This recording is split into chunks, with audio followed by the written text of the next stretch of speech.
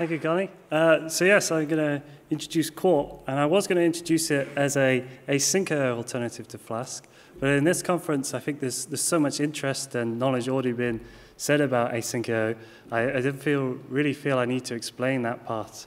So instead, I'm going to introduce Quart as an ASGI or ASCII alternative to Flask, and I suspect this is more unfamiliar.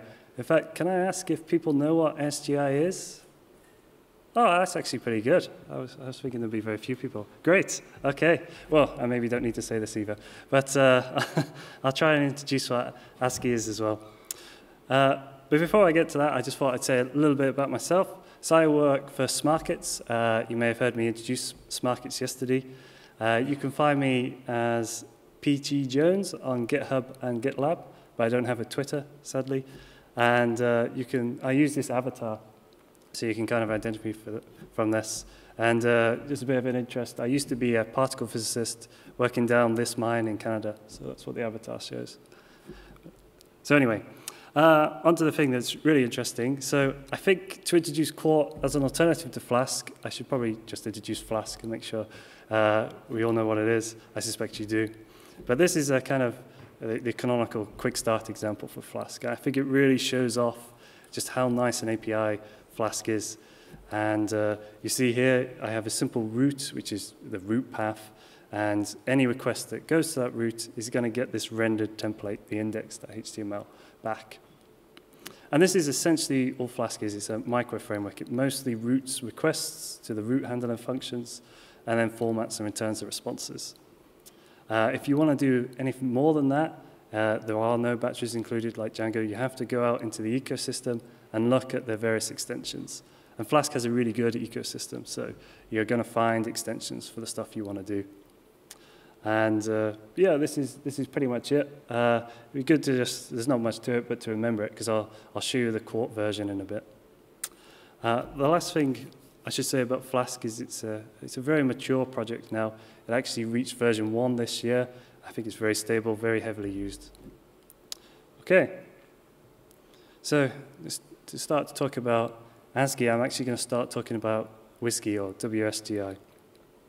And WSGI is the kind of specification or the protocol, if you will, that allows the server to be separated from the framework and allows you to choose different servers depending on what you want to optimize for.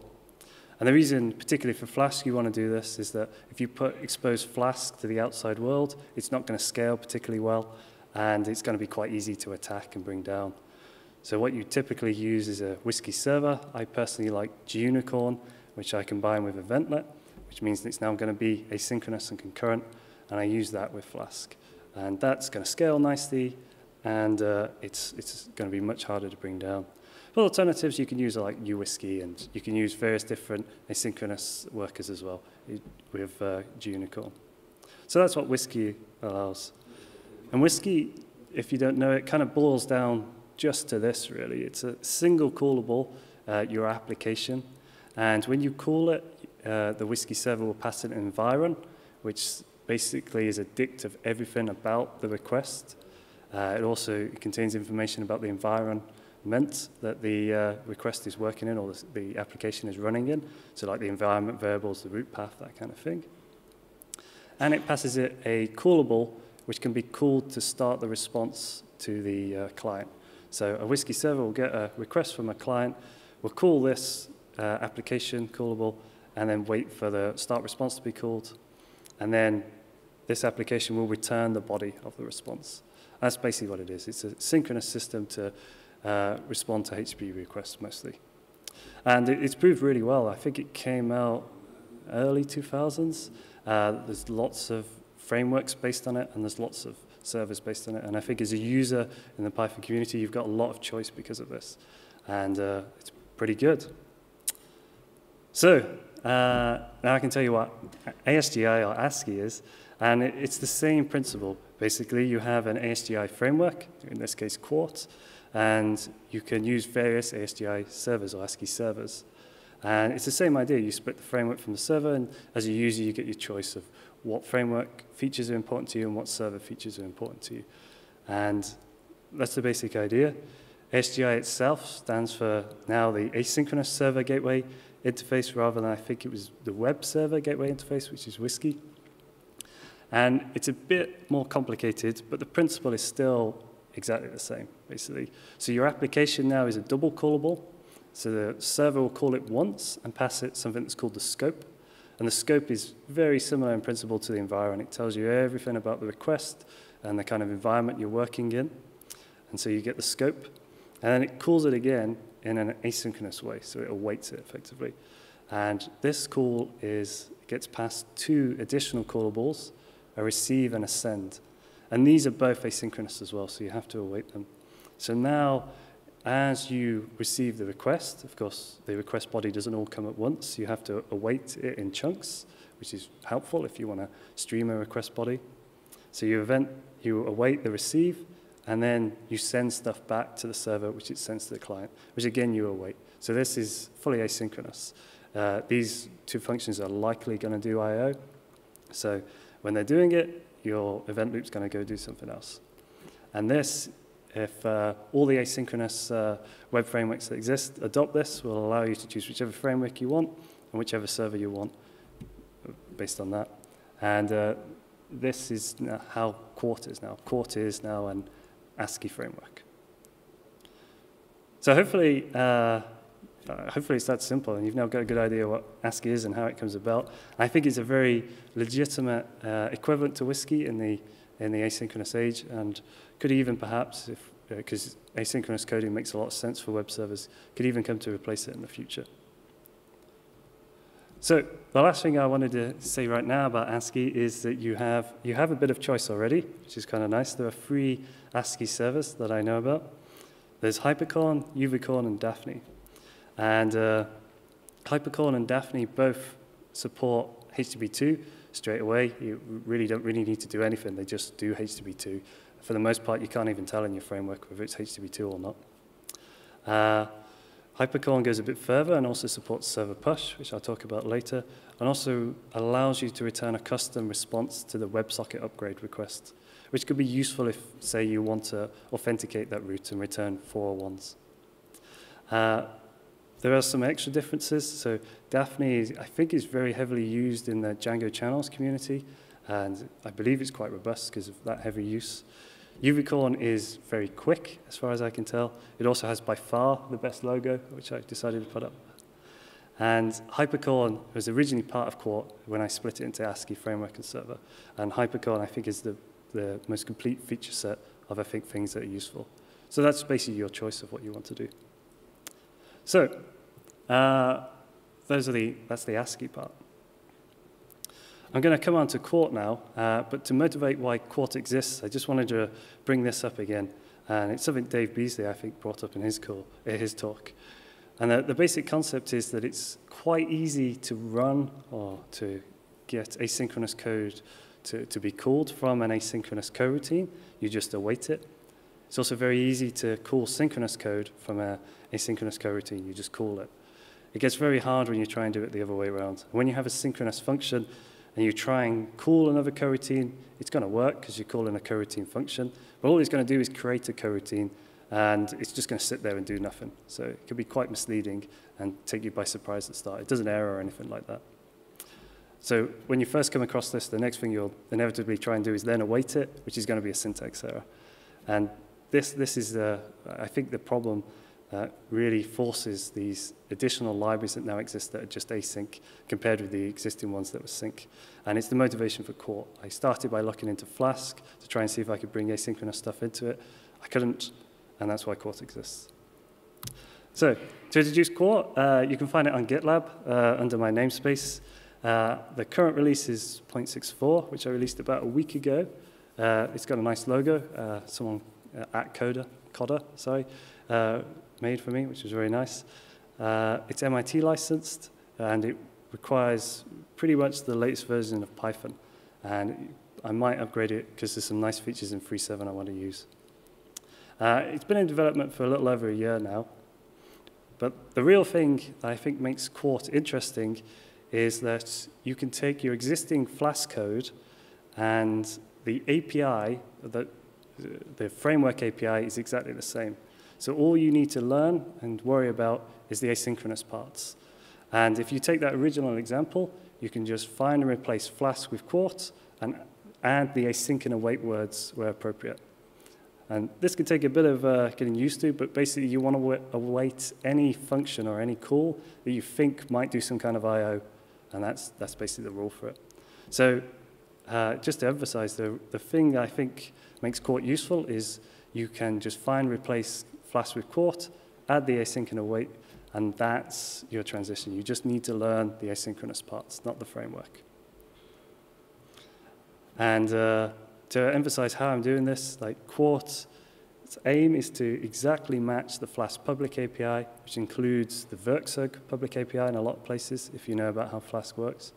And it tries to match the Flask private API, especially the bits that are well used. And so that's how they relate.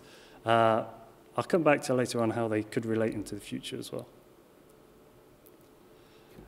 Another example of, just to kind of emphasize this point, if I took this little snippet off the Flask snippets sites, it's just a basic authentication system.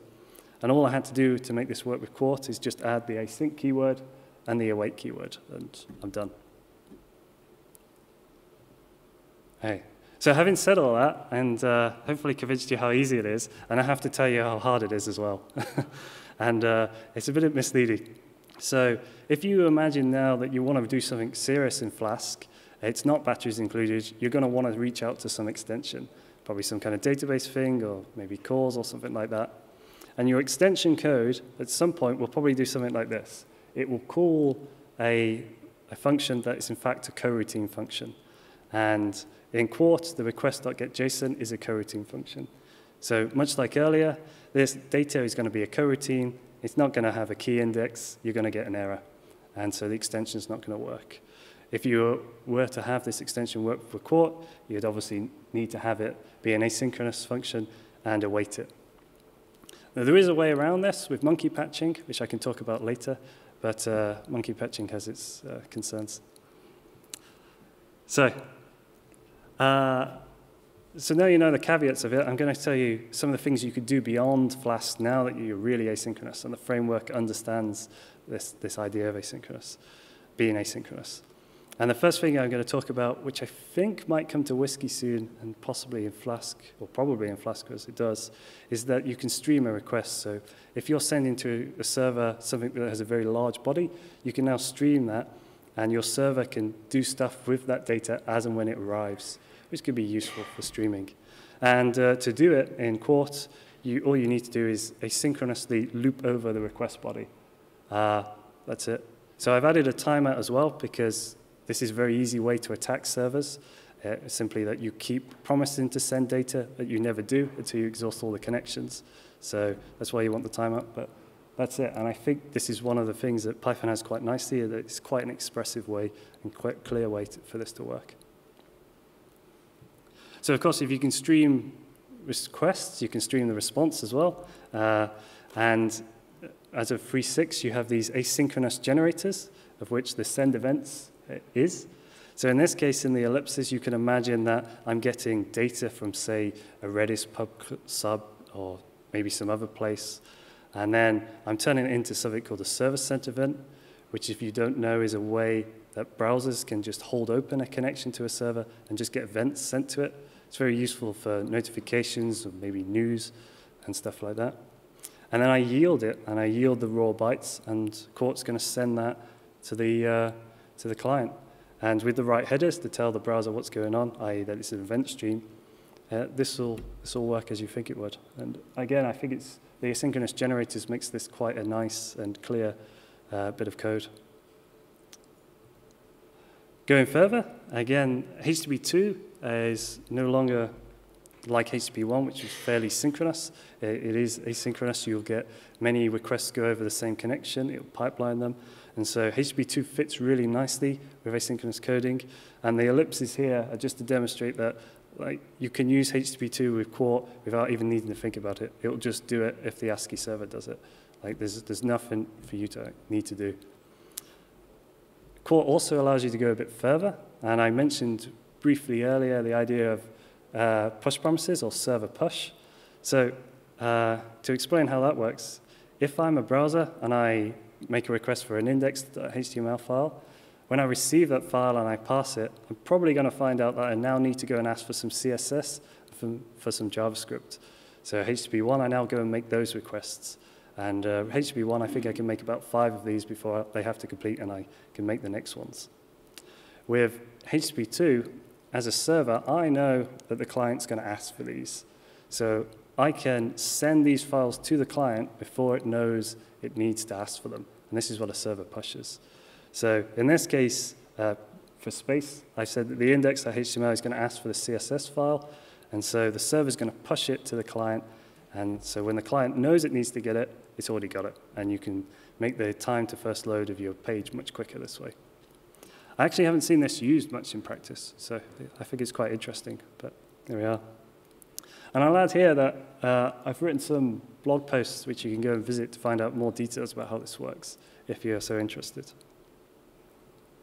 Carrying on, beyond Flask, there's WebSockets. Of course, Flask can do WebSockets as well, but it's usually done by using Gevent, and you have Gevent workers going on. It's a very simple principle. But in Quart, it's asynchronous, it's just built straight in. And what I've tried to do with the API is make the WebSocket API the exact analog of the request API. So you can get the headers of the requests from the WebSocket object. You can get the query strings, cookies, all that kind of stuff as you'd normally be able to get. Also, if you know Flask, there's stuff like the before requests and after requests, and you get the before WebSocket and after WebSocket analogs. But the very simple thing to show for an echo server is just have a while loop. Every time the client sends you some data, you just send it back. And again, there's a blog post if you want to read more about how you can do more advanced patterns. Because, of course, this one here, you'll need the client to send you something before you can do anything, which may not be what you want.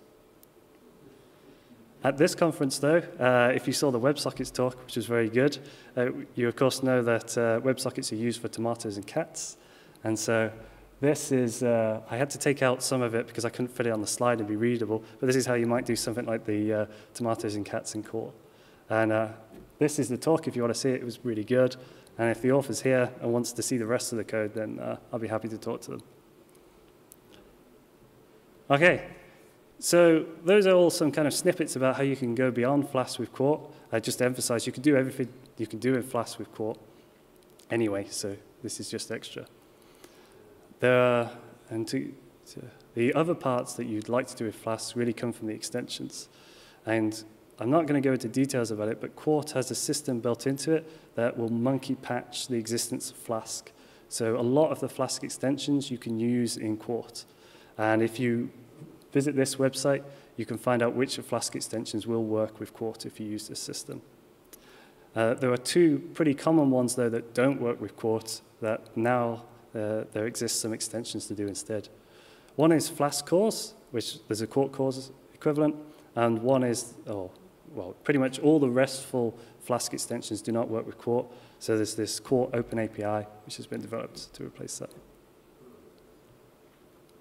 All right, so I'm jumping around a bit, but I'm trying to tell you about different parts of Quart. So Quart is a fully type-hinted framework, sorry.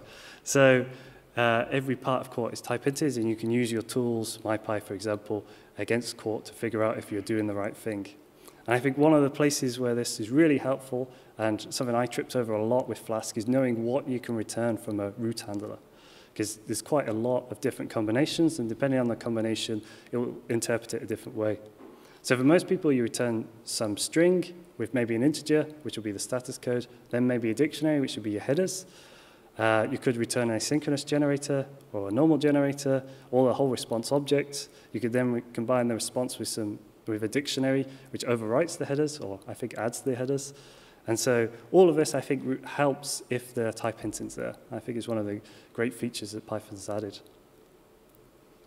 OK, so those are all the reasons why I think you should use Quart. But everyone always asks about benchmarking, so I thought I should talk about benchmarking.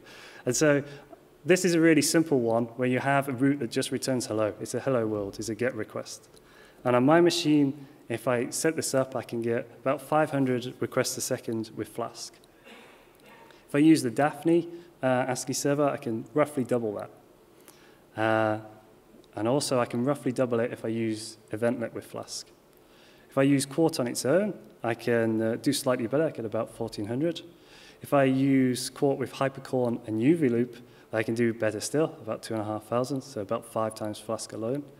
And I should also mention that Quart by default is hypercorn, but without UV-loop. But if I use UVcorn, which is the fastest ASCII server, then I can do even better still, do about 3,500. That's not a very good benchmark, though, because nobody actually has a simple web server that returns hello in production, I think.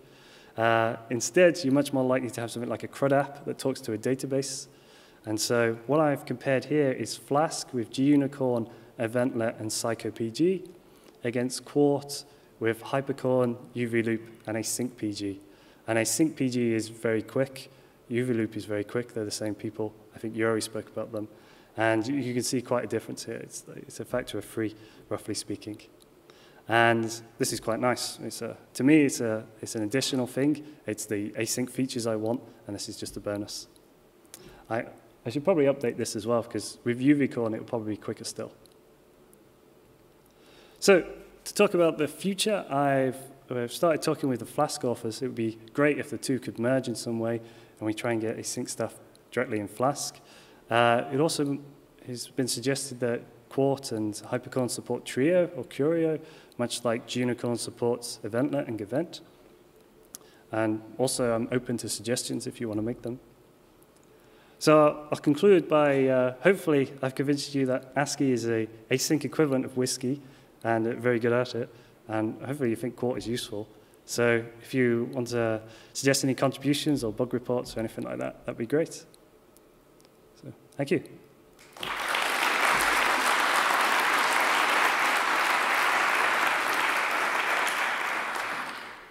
So I think there's a few minutes for questions, if anyone would like to ask a question.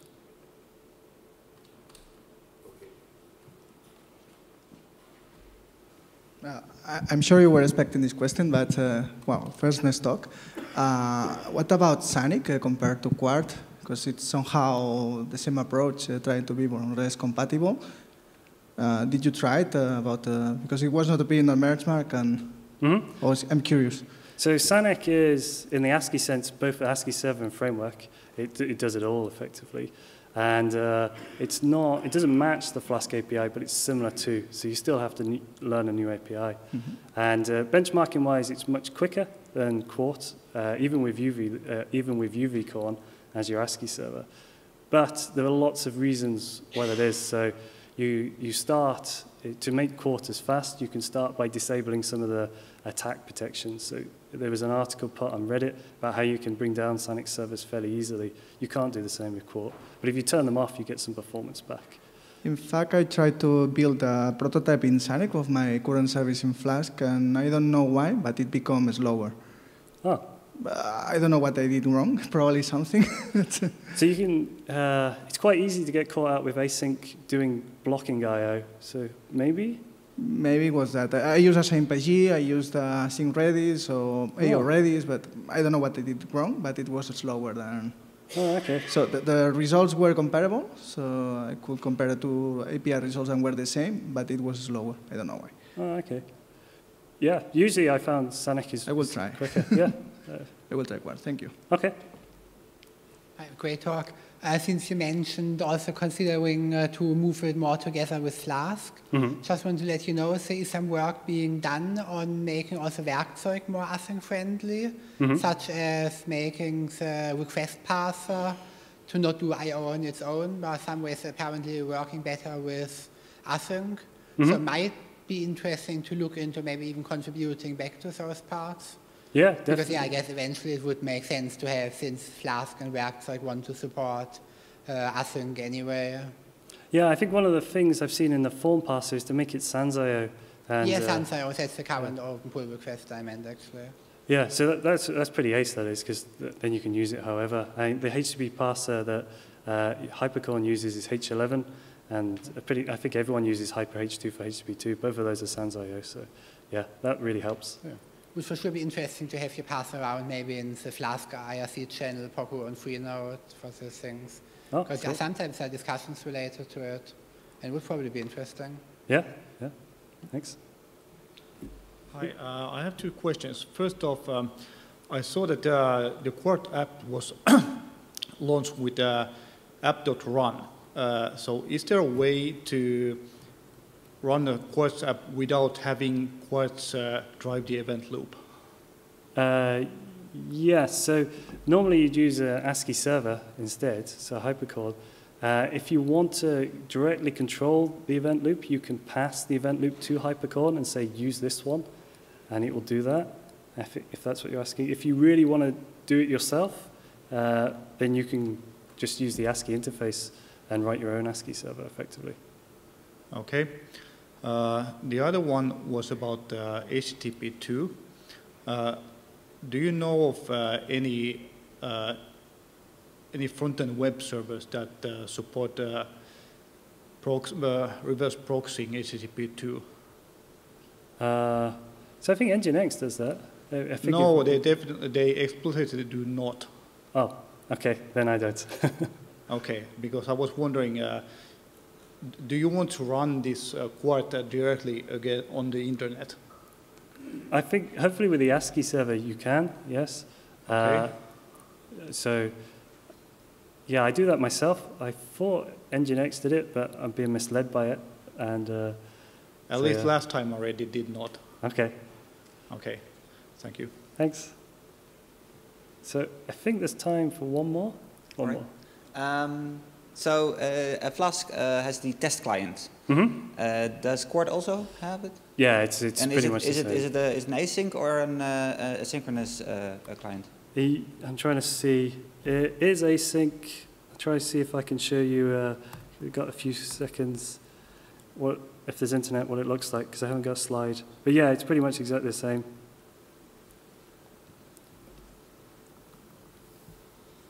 So there you go. So you create the test client, and then you just do await the get instead of just a normal get. All right, cool. Another question, maybe a bit related. Are there any async over RAMs already, like SQL Alchemy? There are. So there's the one I think I like the most, but I haven't used it so much, is Geno, which declares that it's not an ORM, which is, I suppose, a bit misleading. And there's a few others. I think Peewee has an async version, and there was one more whose name I've forgotten. But it's not clear yet which one. I'm not sure which one's the one I would choose in production. All right. I tend to just use async PG and SQL statements. All right. Thank you. Okay. Okay. Thank you. I think we're out of time.